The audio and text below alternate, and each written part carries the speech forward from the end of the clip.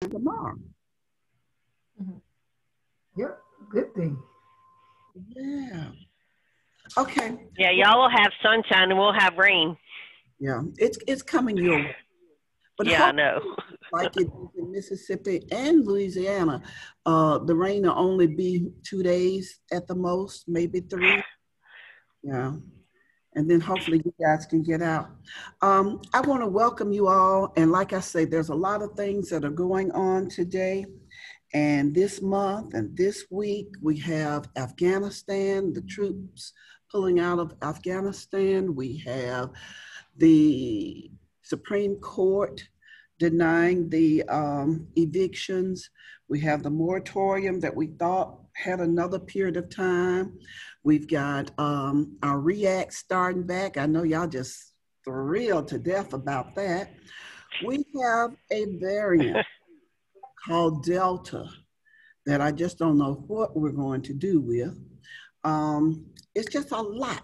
So I thought we'd do something fun and different today, opposed to talking about issues. So I want to introduce people. Cindy, wave. Wave, Cindy. She's been talking all morning. Wave, Cindy. Oh, me? Yeah, you. Cindy is one of our art. Well, I didn't know if you had another Cindy or not. I mean, Cindy is one of the RMs in Virginia. And if you're on from Virginia, you might have met her. We also have Amy there and Janet. And of course, you all know Tim.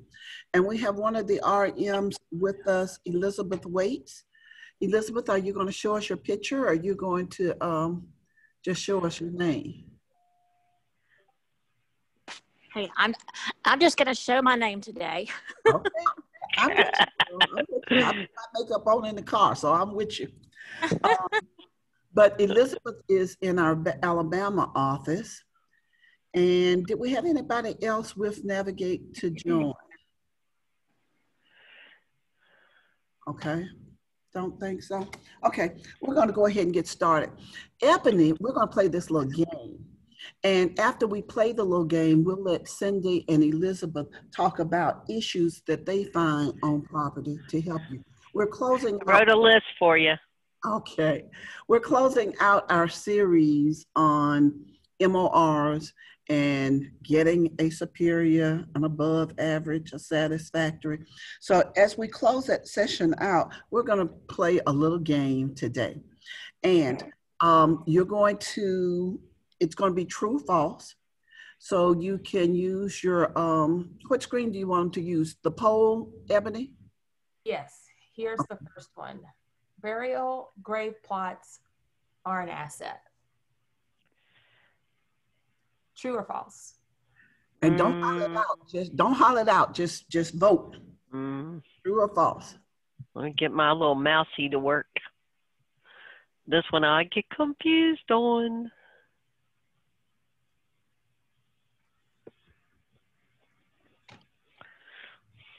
Okay. So it seems that we have 60% that says false and 40% that says true. It is true. The grave itself, the burial plot, is real estate. It's land. And you can always sell land, you can convert land, you can give a title to the burial plot. Keep in mind that if your residents, especially those of you who work with senior properties, sometimes they'll bring in this thing and they'll tell you when you're asking about their insurance, they'll bring in something and they'll tell you that they have a prepaid burial policy. Well, the prepaid policy is not an asset. The only thing that you can take out of that would be the burial plot because it is land. And sometimes if you look in your newspapers and whatever have you, you'll see where people are selling grave sites. So that one is true. Our next one. Okay. The next one today. Use the market value of the purchase price of stock as the asset value amount. True or false?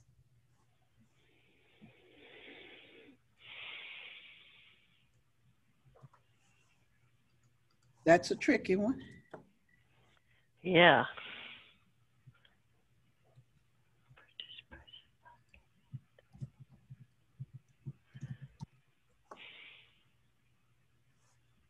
Let's see how we're voting. 7 people have voted. Hmm. On my end. Are some of y'all still thinking? Yeah. I don't see it enough to remember on some of these. Take a while. I don't see anything on my end. You see something on your end? Yeah, we have 5 of 7 people. I can end it now and share the results. Okay. True and false. The majority of you say that it's true. And normally it would be, but the way this question is worded, it's going to be false. And the way it's worded, it says that the market value of the purchase price of stock is the same as the asset value. Well, you know that when you get stock for your quote, if your resident has stock and you get stock for your quote, the market value may be $100 a share on Walmart. But if they're using a broker, that's not going to be the actual asset value because you have to deduct expenses. Don't forget, with your assets, if there is a penalty like real estate, you can deduct the commission, the county taxes, any expenses would deducted from that would be the same as the actual value amount that you're going to use. There is a tip that I want to tell you about stock though, and we don't see it real often, but if your resident does have stock, make sure that you print a copy of the stock that you pulled for today. You can go out on Google or whatever have you and look up, let's say Walmart. I like to use Walmart. Look up Walmart stock and see what it's trading for today.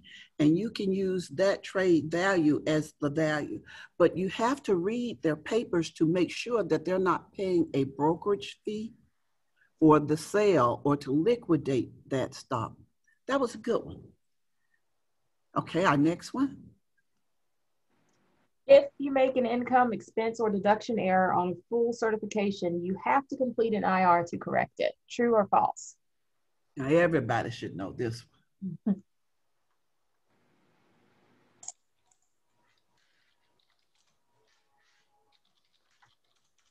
You're doing your calculations for the 5-9. You make a mistake. The resident comes back, and it's not necessarily your mistake. The resident could come in and bring more deductions, more medical deductions, or come in and tell you something about an income, and you've done a full cert, and you know what our full certs are, right? A move-in is a full cert, an AR is a full cert. So how would you correct that? We've got 50-50. Oh, that's great. Anybody else want to weigh in with a true or false on the poll? We have 6 of 14. Okay, who voted true? Who voted true that wants to explain why they voted? No. Okay, Cindy.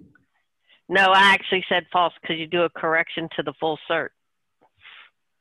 Okay, I didn't ask you to get an answer, Cindy. I just asked you. Sorry. No, I didn't. Sorry, I did false. But that's correct, Cindy. That is correct. It is false because you're not going to do an IR, which creates another cert. You're going to do a correction to the full cert. And a lot of times we get those in here and our voucher department says, well, why did they do another IR cert? Why did they do another cert? Why didn't they just make a correction to the cert that's already there? So that was good. Thank you, Cindy. You had the right. Can I make a comment on that? From dealing with some of the site managers, they don't understand that they can actually go back and do a correction to that cert. They think they have to do the interim to fix it. Because I've had to kind of train a few of them and say, no, that's not how you handle the situation because it affected that full cert that you originally did. So it's not something new that they picked up that they got like a new job or something. It was affecting that original cert, so you have to correct that cert. Yes. And that's why I put the questions together. Like I said, we're wrapping up the end of MOR findings. And these are the tricky ones. These are the ones that Mary calls the gray area. You don't do another full cert.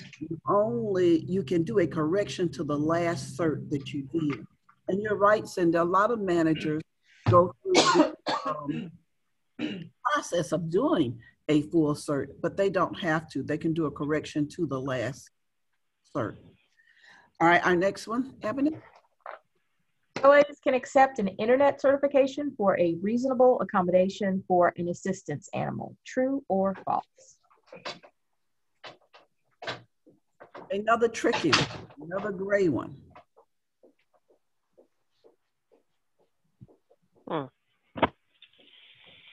I'm gonna give you a scenario. We come on property. We see that your resident has an assistance animal. We see that the documentation in the file comes from online assistance animal services. We're going to question that. So how are you voting? True or false? Everybody says false? Is that our poll, Ebony? 5 of 14, 6 of 13 voting. Okay. 46% say, wait, no, that's 46%. 100% of those responding say false. Very good. The only way you would accept a online documentation to verify whether or not your resident needs an assistance animal is that that online doctor or person who filled it out is indeed the physician for the resident. And most of the time, they're not. And many of you remember not too long ago, HUD came out and said that they weren't accepting these online certificates that people need an assistance animal or for assistance animals. And that's still an ongoing battle that they're fighting against. A lot of airlines now have stopped, and they're only allowing assistance animals on the plane if you bring something from the doctor ahead of time and they have the opportunity to verify it with that doctor. So that was very good. Everybody got that one right. Our next one. Okay. Question number 5. An OA can accept out-of-pocket receipts for all the following. We don't see it on our end. We What? can't. I'm sorry? We don't see it on our end. Okay. There we go. An OA can accept out-of-pocket receipts for all of the following upkeep for assistance animals, and that includes food, vet costs, grooming, diamond collar and leash, and puppy pads. True or false?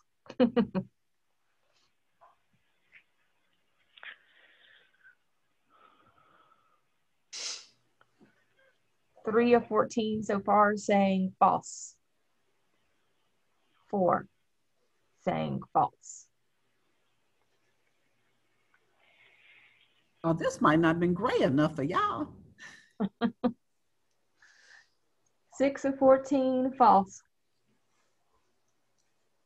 Everyone's saying false right now. Okay. And you're right, it's false. Why is it false? A. Wilson. A. Wilson, did you vote false?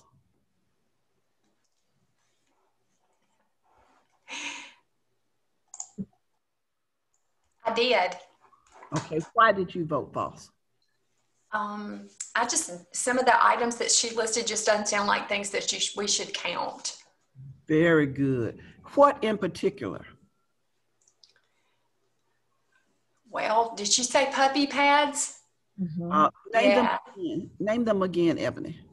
Food, vet costs, grooming, a diamond collar and leash, and puppy pads.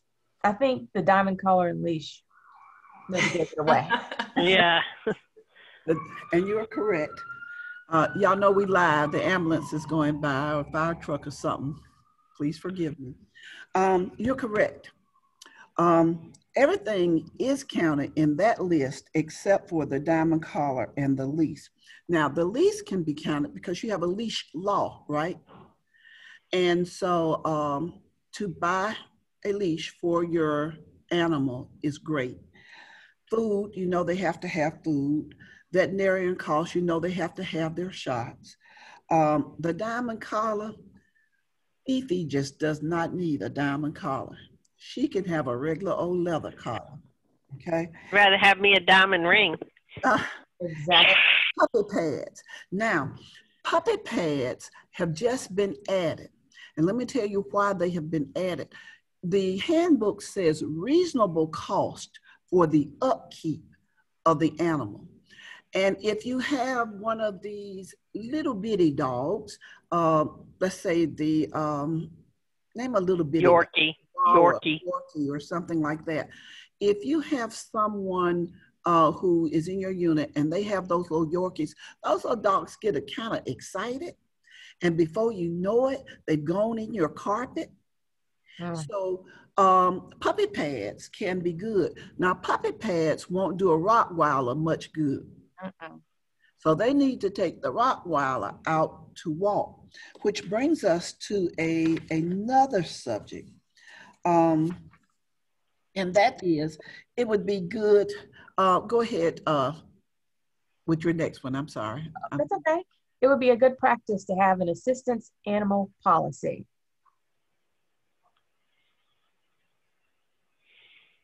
Votes are coming in quickly. 5 out of 14, 100% saying true. Okay. 6. Anybody else want to vote? Okay. That is true. It would be in your best interest. What do we know about assistance animals? What we know about them is that they're not referred to as pets, right? That's a no-no. So you can't say that if a resident has an assistance animal that they have to follow the pet policy, because that's not true. Assistance animals aren't pets. They provide a service. So it is okay to have a policy for those animals. And some of the subjects that you might have on that policy would be instructions on how to request an assistance animal. Most of you have that in your house rules. Some of you have it as a separate document. Oh, I need to be covered up today. Okay. When and how the need for the animal is verified. How do you plan to verify that? We know that the handbook tells us that we need a third-party verification that this resident indeed needs this animal for assistance. And there has to be a nexus between the animal and the disability. Right? And they're called all kind of names. They have all kind of names too. They're called service animals. What are some other names? Comfort animals, therapy animals. They're called several names, but the ADA limits them to just dogs and horses or small ponies. But HUD does not have a limit on theirs. It could be a turtle, a snake, a bird, a dog, a cat, a fish, but it can't be an exotic animal. Can't be a tiger, can't be a bear, can't be a lion. And going on to name things in your policies, you need lease violations, including local municipal violations. And most municipal places have leash laws. So they need to keep that animal on a leash at all times when walking through your property. Fifi can't just take out the door and run and jump up on Mr. Smith, and he loses his balance and falls and hurts himself. Okay, so you also need some lease violations in there. You need responsibilities of the resident. What's the resident's responsibility for this animal? Just because they have assistance animals does not mean that they don't have any responsibilities. They have to clean up behind the animal. They have to keep the animal on leash. Now, one of the biggest things that I found lately is that the people with the assistance animals want to go to the common area, especially at the table if they're having food, and they want the animal to sit. I know about 4 emails asking, is this proper? Can they do this? I haven't found anything that says they can't unless it's in the assistance animal policy. I talked to a young lady at HUD, and she says, well, it's not a pet, so they can't stop it. Maybe the person needs the animal to calm them as they eat, or maybe they have anxiety. And with their anxiety, this animal soothes them while they're in this crowd in the common area. But you need to have some type of written directions as what do you expect. Maybe you want to designate a table for the people who have their animals. You know, we had a resident that called, I just can't eat at the table with that dog. I'm just sorry, you know, but they have a right to their dog, and HUD has not come out with anything in black and white yet. Also, you want to include what items you will count as out-of-pocket expenses included with the medical expenses. You want to have something about the behavior of the animal. Since HUD does not limit the size of the animals, you can't say, well, you can't have a Rottweiler, because they can, unless that Rottweiler has proven to be a vicious dog or bothered somebody. So you have to take them on a case-by-case basis. So you need to talk about the behavior of the animal. You need to talk about the removal and the denial of assistance animals in your policy. If Miss Jones goes into the hospital and she has an assistance animal, it could be a cat, could be a dog. Usually fish do pretty well for a couple of weeks, but somebody has to feed them or they on top of the water. But let's talk about dogs and cats. Who's going to take care of that dog and cat? You need a contact name and phone number. In case Miss Smith goes into the hospital, for someone to come over and to pick that animal up. Again, HUD doesn't limit the size or the breeds of the animals. So if it's a big animal, maintenance can't go in there and bother him because he's not going to let maintenance touch him. So it needs to be someone in your policy that is listed by Ms. Smith as to who will remove the animal in case they have to be removed. You also need to talk about the denials. If you're denying them, what's the recourse? What steps or actions do they take? And you really should only have a denial if you have that third-party verification for one of the exotic animals, you know? So you need to talk about that. You need to talk about sanitation requirements. Is there a certain area that you're requiring the residents to take their dogs for their waste? You need to talk about guests who bring animals into your unit. That's right. Guests of your residents who have assistance animals can bring their animals with them to visit the residents. You need to talk about vaccinations and vaccines and damages. You can charge for damages for an assistance animal. You need to talk about pest control such as fleas. I've gone into a vacant unit, had on some light colored pants, left covered in fleas. You need to talk about that in the policy. Is that going to be a charge to the resident, or is that going to be a part of your pest services? Those kind of things. Does that make sense? Anybody have anything else they want to say about that? Anybody having any trouble with that? No? Okay. I haven't seen too many of those policies, really.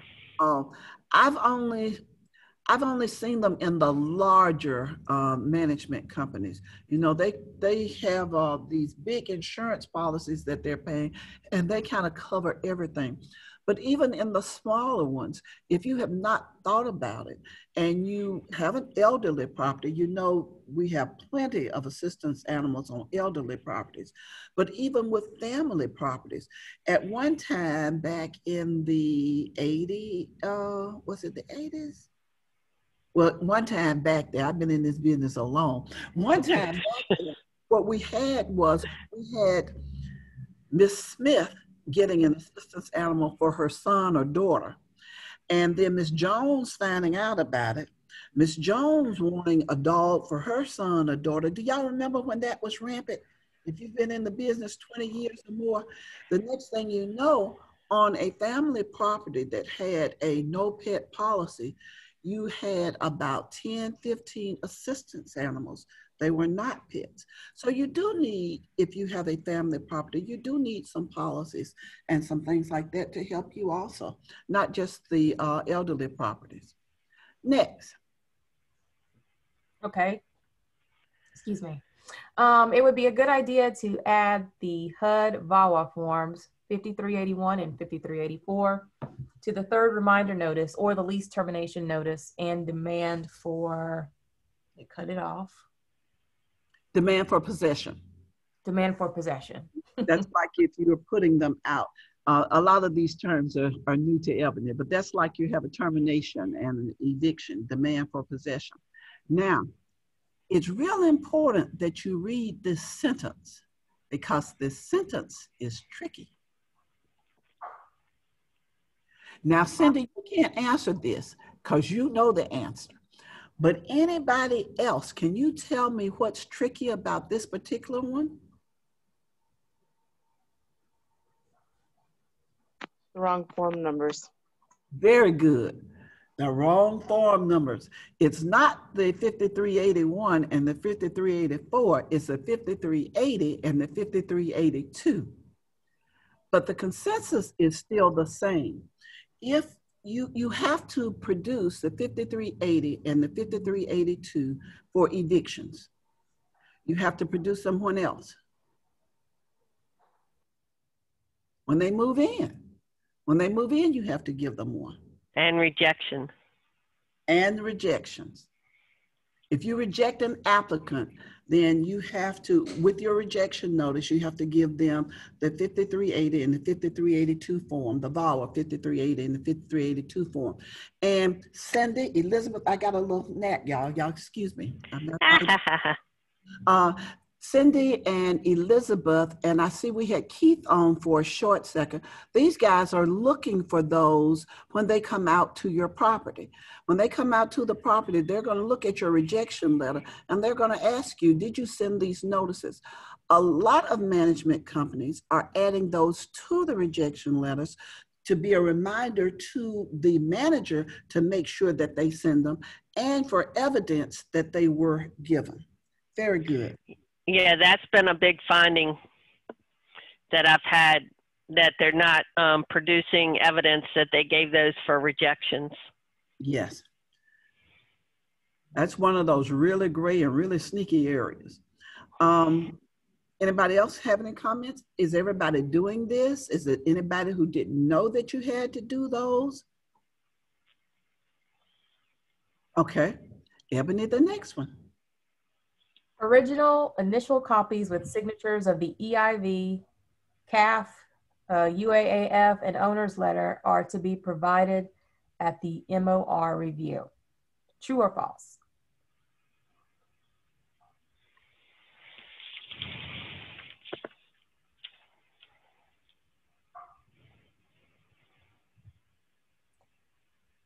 Five of 16 voting, and all of them are saying true. 6, all of them saying true. 7, thank you for your votes. 8, thank you.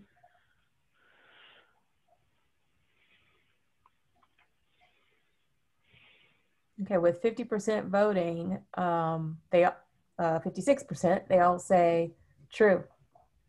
It is true. You do have to have the original, and the original should have a signature.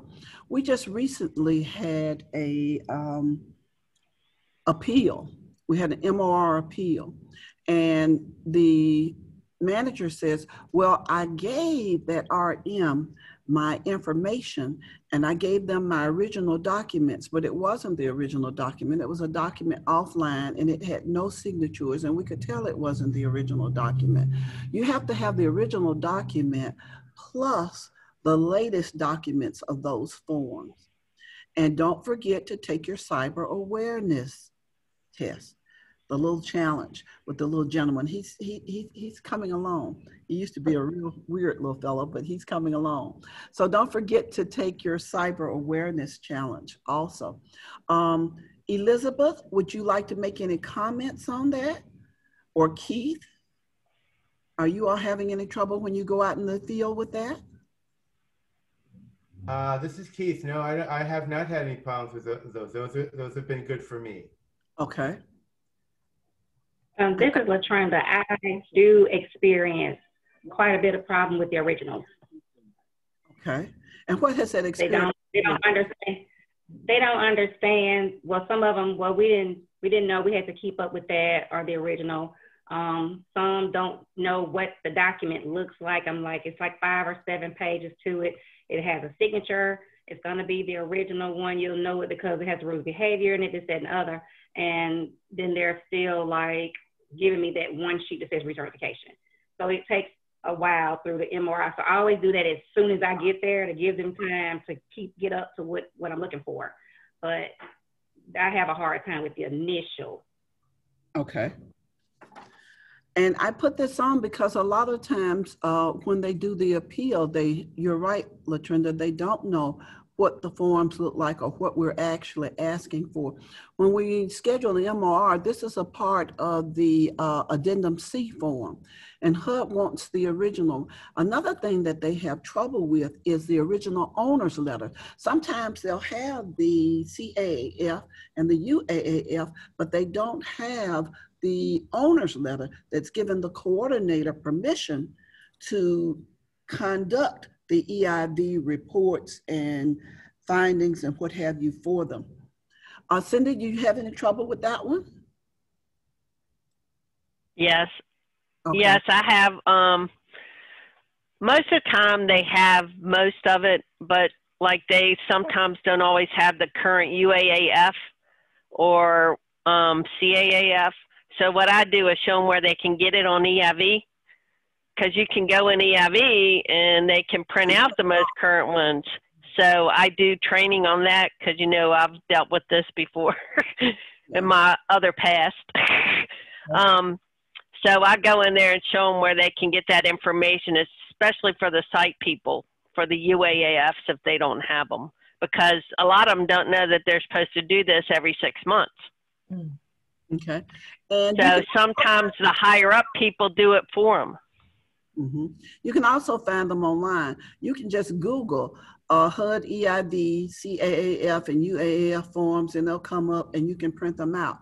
Now, to be honest with you, this appeal that I just had, the lady was upset with the relationship manager because he or she did not allow them to mail it to them after they left. This is a form that we're collecting while we're there. There are a lot of times that, you know, Navigate extends that olive branch that they say I invented and we need to break. But there are a lot of times the purpose of the exit interview is to give you the opportunity to produce the things that are not there. But when we send a letter out, the Addendum C tells you that you need these forms. So in my mind, you've had plenty of time to get them and or that relationship manager to ask he or she, what are you looking for? What is this form? What do I need? So that's kind of what we're expecting you guys to do. So thank you all for that input. And LaTrenda, do you want to show your face, you and Keith? I introduced the other RMs earlier. They're all shy. No, here's the thing. I had a hair appointment. I had a hair appointment yesterday, but the lights went out, and so I'm like in halfway in, halfway out. I understand. I understand. They don't want to see that. I told them I was doing my makeup on the way to today. LaTrenda is in our Mississippi office, and they are having trouble down there. We discussed that at the top of the session. And hi, Keith. Keith's in our Virginia office. And so I'm in Connecticut. There's a huge difference. Our Connecticut office. Cindy's in our Virginia office. You're in our Connecticut office. I haven't seen you so long. I get them mixed up. Quite all right. Good to see you. Good to see you.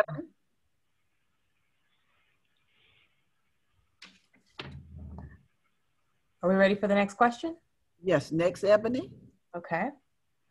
In all the states where marijuana is legal, HUD residents are allowed to use marijuana on property because it is acceptable as a state law.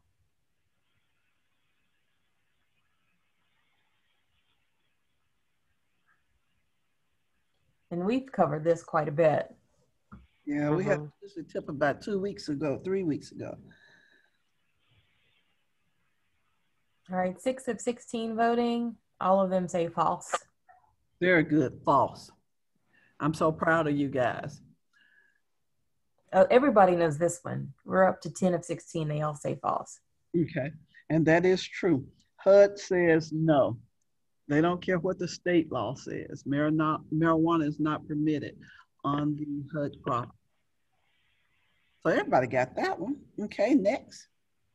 Okay, and I think this is going to be the last one. House rules that are listed on the acknowledgement sheet signed by the resident do not have to be in the file. True or false?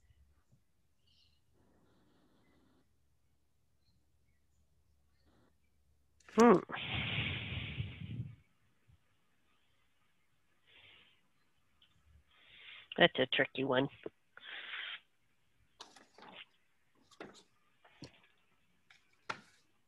Eight of 16, 50% voting. All of them say false.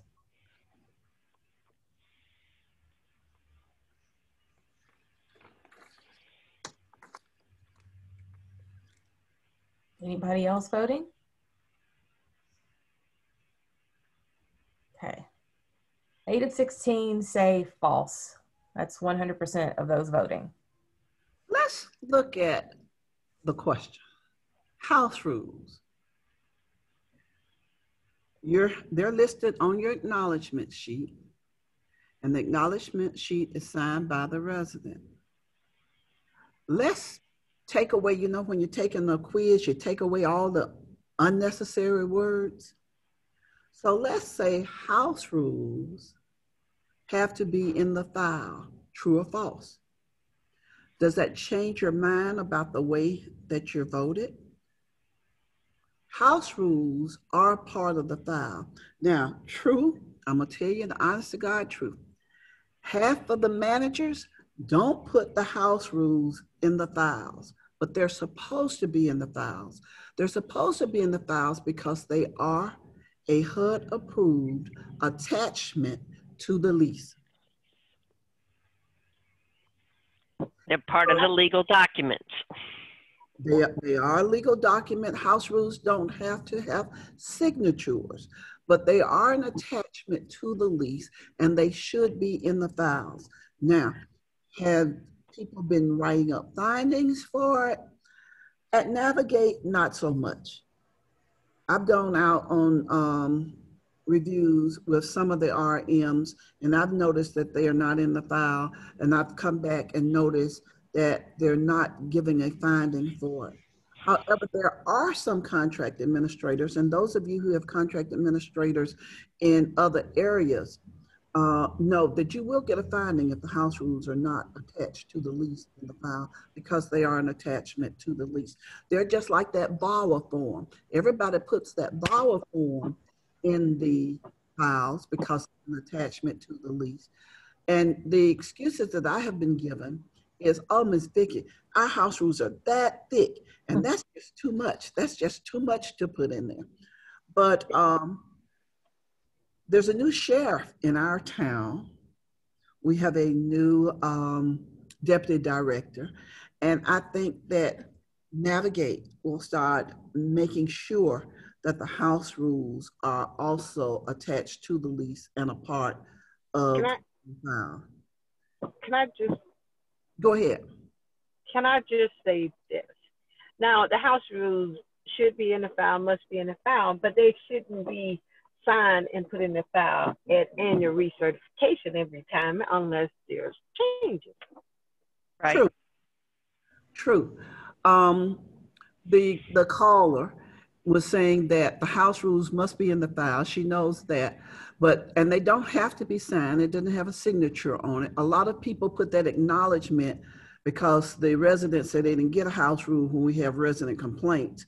But you don't have to put one in there every year, just like you don't have to put the lead-based paint in there at each certification, because that will make your files cumbersome. You only need one unless you change your house rules. And if you have a change to your house rules, you have to give the residents how much time? 60 days. You have to give them 60 days to accept those changes. And if they don't accept the changes, they can give you 30 days notice that they're going to move. Thank you, caller. That is really a good point, that you don't have to put them in every year. And there are a lot of things that people don't have to put in every year. There are a lot of things that make your files thick that you don't have to do. You have an acknowledgement sheet, and then a lot of managers have all of the documents that's on the sheet. That was the purpose of the sheet. You don't have to have an EID and you, how your rent's determined. If you have an acknowledgement sheet, you don't have to have a copy of those pamphlets and brochures in your file also every year. Anybody else have any comments? Anybody got any findings that they received either from Navigate or another contract administrator that they thought were really, really crazy? I'm just glad the house rules just came up, because I just had this to happen recently. And even after going to the 4350 during the MOR, it was still debated that the house rules did not need to be in the file as an attachment. And so, you know, I'm glad it came up. That it is supposed to be in the file. I have written it up before. I don't know about everybody else, but I have written it up if it's not there. Okay, good. Yeah, because it's actually listed on that last page of the lease that it's an attachment to the lease. So usually, like if you have the VAWA and all that listed on the back with the 5.9, the house rules, and the VAWA, then that's part of your lease. So it should be in there to support whatever you say in your lease. Exactly. So yeah, I have issued a finding for that, Ms. Vickie. Okay.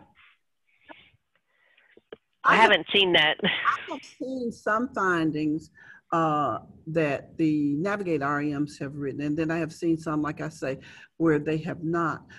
There is one more gray area that we did make it a question. I'm calling it a bonus because we have recently had this to come up, and it was the HUD account executive who brought it to the attention of a manager. You guys are supposed to have HUD's name and contact information, or your contract administrator's name and information posted somewhere so that the residents can see it. If they have an issue and they can't talk to management about it, we get resident complaints, as many of you know, but HUD gets the complaints also. A lot of time HUD refers them to us. And in this particular case, the HUD AE had asked the resident, well, did you not see Navigate's name posted in the office? You need to call Navigate and tell them about this issue. And they told them, no, there's nothing posted in the office about who we should contact or who we should not contact.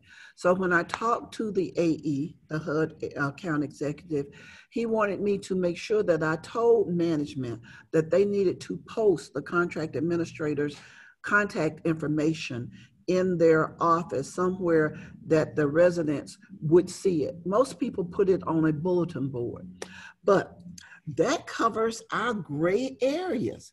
That covers all of our little gray areas that we have. So now I have one other thing to tell you about First, I want to know if you guys have any comments, anything you want to say, anything you think that you want to discuss in reference to findings, in reference to your MOR. I do want to say this, especially if any of the people who have made an MOR appeal are on with us. If you appeal your MOR to us and we say that our rating stands, your next thing is to appeal it to HUD. I have a lot of people who will say, well, won't you take this into consideration and won't you take that into consideration? Once we have made a determining factor, we will allow you to appeal, but if we say that our answer did not change, our status did not change, then you have to appeal that to HUD, because HUD's the only one who can reverse that decision. Okay, so keep that in mind. And in your appeal letter, it'll tell you where in the 4381 handbook you can find that and that kind of thing. Don't be upset. We have to follow protocol, just like you all have to follow protocol. So that, yes. I have and if they don't have it posted in the office, but they actually have a form that they give the residents that tell them the steps of complaints on who you contact first and the next person and the next person, does that suffice? It would not to me, Cindy. And I say that because when they go in to sign their lease, they're given a whole lot of documents. They're given the lease, the house rules, they're given those things that they acknowledge that they have. And when they call in with a resident complaint, you ask them, you say, well, at your move-in, was the stove broken? Or at move-in, was a pipe leaking? I think it was. Yeah, it was. Well, your move-in inspection report, does it show it? What's a move-in inspection report? That's a document you got when you moved in. So it needs to be something, they put these, some people keep up with everything. People like me have a Catch 99 file, and then we put the Catch 99 file. So I would say it still needs to be posted in the office. Okay. That would be the grievance procedure, wouldn't it? Yes. The grievance procedure should be posted in the office, yes, and it should have on there who to contact if you don't want to talk to management and you have a grievance with management. A lot of people have a grievance procedure, plus they have a separate paper I've seen posted. If you need to talk to HUD or the contract administrator, here's the information.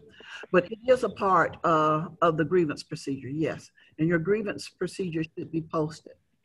Along with your contract rents should be posted. There are a lot of postings that should be in the office that a lot of times people aren't posting or don't have there. But so let me ask. Go ahead. I'm sorry. So let me ask this question.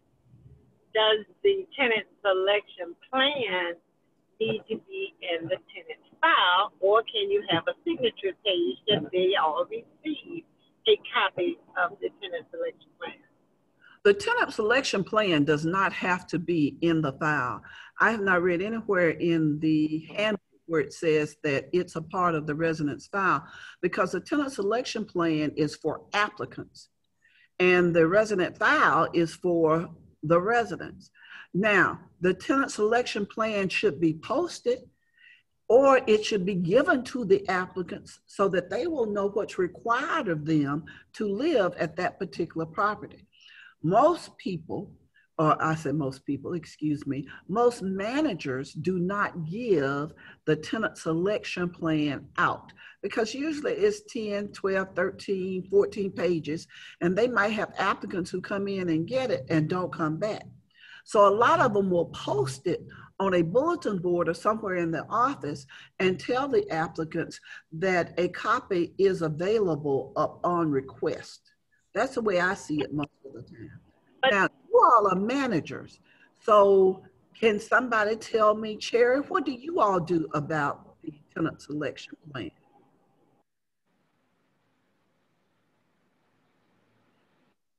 And while Cherry cuts on her mic, caller, what do you all do about the tenant selection plan? We provide all applicants with a copy of the tenant selection plan and have them sign a signature page stating that they received a copy of the tenant selection plan, and we post the tenant selection plan. Okay. Okay. That's good. Y'all go what they call above and beyond. Anybody else? We only post the tenant selection plan in the office. And if anyone wants a copy, then we will provide it to them. Okay. Carrie, what do you all do?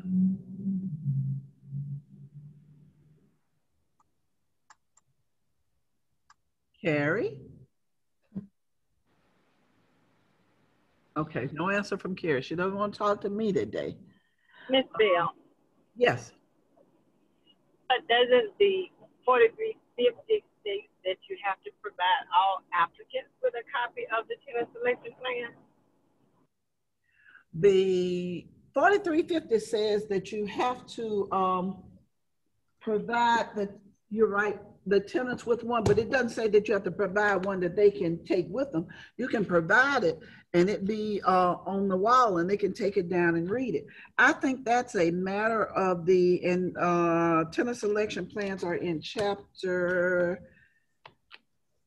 4.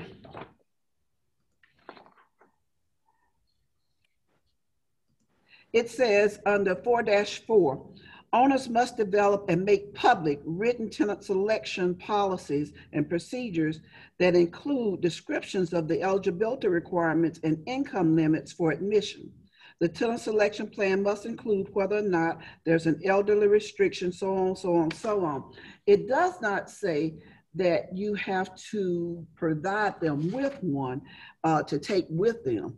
It says that owners must develop and make public written tenant selection plans. And the reason I say that is because when I started in the industry, well, I won't go that far back.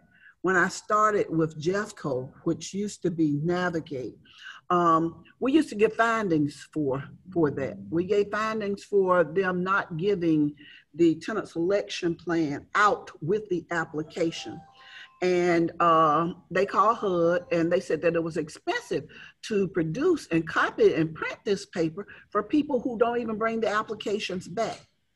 And that's when we were pointed to the paragraph that we have to make it public. It has to be written and we have to make it public.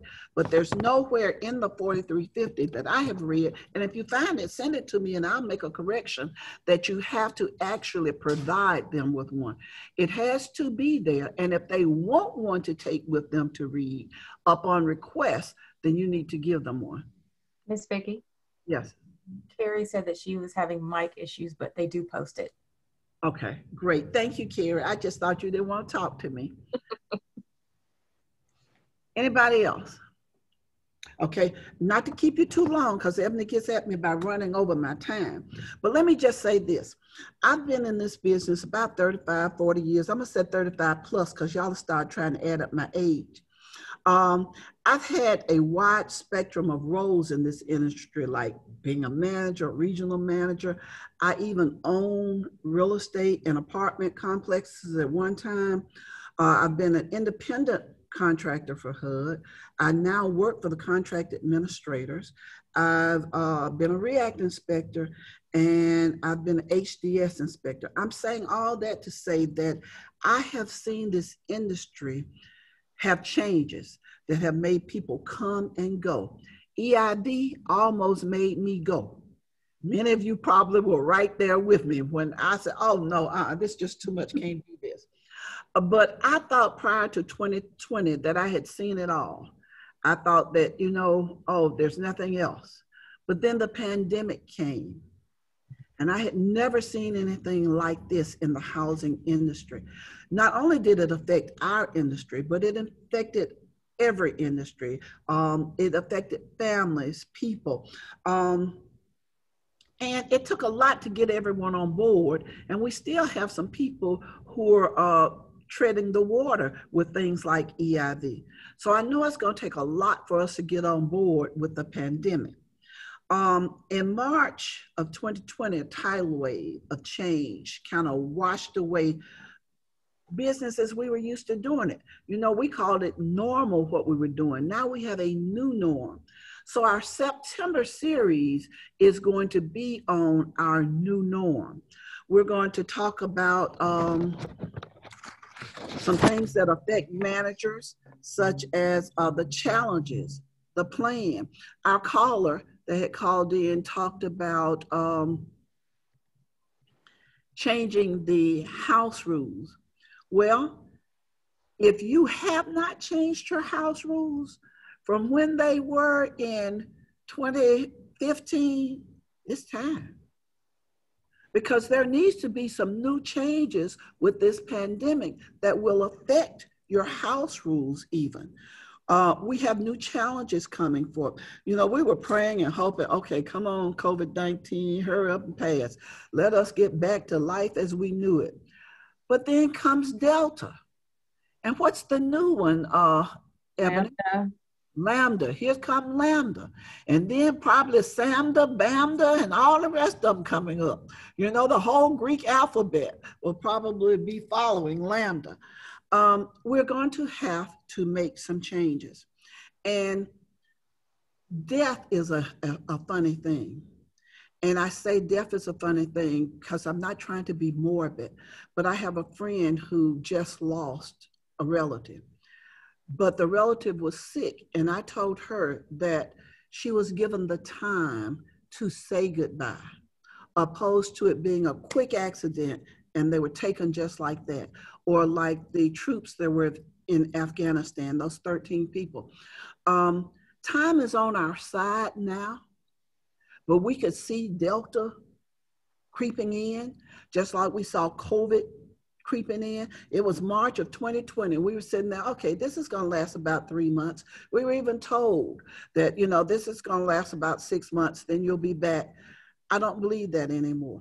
So while we have time, let's work on our challenges. Let's work on a plan. We had more residents that called us. They won't let us go to ABC store. This was a senior property. The manager was doing all she could. She was getting the residents from the senior property up and out at 7 o'clock in the morning. She had a local grocery store that would not even open the doors to the public until 8, until these seniors could get in, get their groceries, get out, and get back to their complex, to their properties. Well, one of the seniors didn't like it, because it was a Piggly Wiggly, and she doesn't shop at Piggly Wiggly. She shops at Winn-Dixie, and she doesn't understand why she's got to sign something to sign out and sign something to sign back in when she comes back from Winn-Dixie. Management was only trying to keep up with where she had gone in case she did indeed contact COVID, right? So let's just get us a plan together about what we plan to do, which would probably change a lot of our house rules. I don't know how many of you all are on mandated masks when you're in the office, but that needs to be a part of your house rules. Now, HUD had already given us a system for things like the tornadoes and the hurricanes. They already had a plan. Look at that plan. See if there are things that are involved there that you need to incorporate into your new norm plan and adjust your house rules and things likewise. Let your residents know what's expected of them and look at your workload balance. You know, if we have, and I don't think they'll ever shut the country down again because that was a catastrophe, but if we have to be on our own personal lockdowns, a lot of the governors are leaving it to the mayors and the mayors are leaving it to the people. If we have to be on our own personal lockdowns at our properties, what are you expecting from the residents and how will they know what you're expecting? Mary Ross has a great little thing that she was using. She's just as friendly and sweet as forever. If you need some help from her, she'll be glad to help you. Consider your staff and the adaptability of your staff. Some of us worked through COVID. You know, we were there every day. And so consider that. And along with that consideration of staff, hopefully we can have some exercises that kind of just let you get rid of the pressure, you know. I have never taken pressure pills at my age. And when I went to a new doctor, his nurse found that to be quite unusual. Well, she asked me what was my secret. I can't tell y'all on air what my secret is because Navigator probably find me. But I have an escape, right? Everybody needs an escape from the stuff that's bending down on you. So we're going to look at that. And then we're going to optimize our opportunities and our workplace health. That's what we're going to do in September. And hopefully in September, we'll have a speaker for our Tuesday Tip Live that will bring us some type of little games, some type of little exercises. I've been working on some things. They have a program where you work 30 minutes and then you take 10 minutes to step back and to stand and to twist and to stretch. They said that that relieves some of the pressure here. So we're going to be talking about and doing a lot of those things. And then for October, we're going to talk about REACT inspections. You know, we're not on the INSPIRE yet, but we're going to be talking about REACT inspections. What is that? I'm sorry. Oh, she goes fishing. That's her release. She's showing us this big fish she caught. So in October, we're going to have a guest REACT inspector who does or who's on the INSPIRE board. And so if you have questions, if you have been lucky enough, fortunate enough to have a upcoming REACT inspection and you have questions for her, she's willing to answer all of our questions. Chris and Ebony are going to, as they advertise the Tuesday Tips, put something out there so you can send us your questions ahead of time. And she won't be bombarded that fourth Tuesday in October with questions. And so I want you to stay safe. I want you to join us next week for another Tuesday Tip.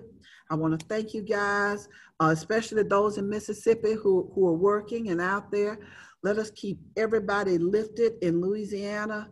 And there's going to be a lot of repercussion from Afghanistan. There are going to be a lot of people who are going to be applying to your properties from the moratorium. Let's build a better workplace for everybody, for us and everybody else. You guys take care, and I enjoyed you on today's Tuesday Tip. Thank you guys for tuning in. Thank you, Vickie. Yes, y'all take care. Thank you. Have a great day. All right, bye everybody. Bye. Thank you.